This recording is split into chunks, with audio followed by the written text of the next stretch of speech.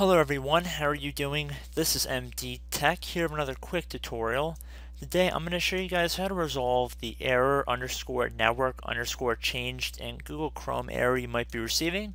So you might be getting this in other web browsers as well, but I thought I'd just do a brief little walkthrough of how to hopefully resolve this issue for your individual cases. So there's a couple different potential solutions for this problem. The one I would recommend to do first is actually to restart your internet connection. So whether you're using a modem or Ethernet connection, I would definitely recommend you reset your network connection by simply just unplugging it from the wall for your router case, or in your computer's case, actually disabling your network and then re-enabling again. I find that seems to work in a lot of cases, for myself at least personally. The other thing, if that does not work, so the second solution for this fix will involve us opening up an elevated command line window. So we're going to start by right-clicking on the Start button, and then we're going to left-click on where it says Command Prompt Admin in parentheses. So you want to left-click on that. If you receive a user account control window, you want to select Yes. So now in the administrative command prompt, you want to type in ipconfig space /flushdns.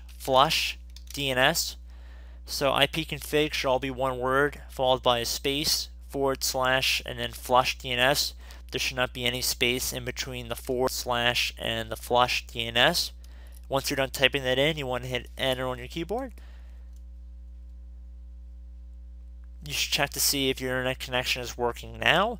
If it's not, we're going to move on to our third step here, and that would be to type in netsh space int space ip space set DNS.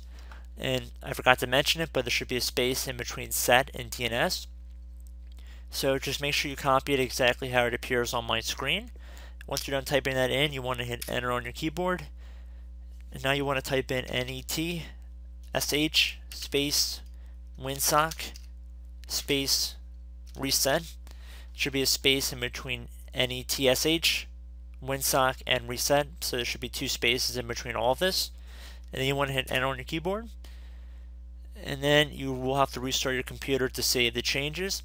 So I'd recommend closing out of this command prompt window, restart your computer, and see if your issue has been resolved.